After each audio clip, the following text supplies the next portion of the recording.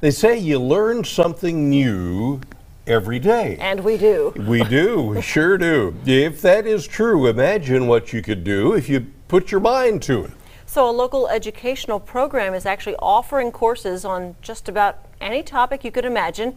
And the catch, you must be 50 or older to attend.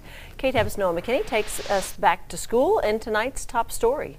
A life well lived is full of wisdom, but a curious mind knows no age. One of our favorite former members, she hasn't been here since the pandemic started. She will be 100 next year. Misha Price is coordinator for the Abilene branch of the Osher Lifelong Learning Institute, or OLLI for short. We are a group who provides lifelong learning for people who are 50 and over. From genealogy and gemstones to mathematics and culinary arts, OLLI aims to connect inquisitive older minds with professionals in all fields.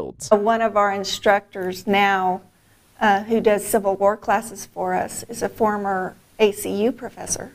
So, I mean, if the person wants to learn it, we'll find somebody to teach it. Price has been with the organization since 2019. It was about 32 members in OLLI. We worked up to being around 138, 140. When the pandemic hit, they were no longer able to meet in person. Some of our members do not even own a computer, so hybrid classes were not an option. Dropping them down to just 25 regular students. Now we are trying to work our way back up because we are able to meet in person again. Price says she can't wait to see smiling faces back in the classroom, not just to learn, but to share with each other. If you're 50 or over, come join us. They're fun classes. There's, no pressure, there are no tests. Because you're never too old to learn something new. It just makes this job worthwhile. For BigCountryHomepage.com, I'm Noah McKinney.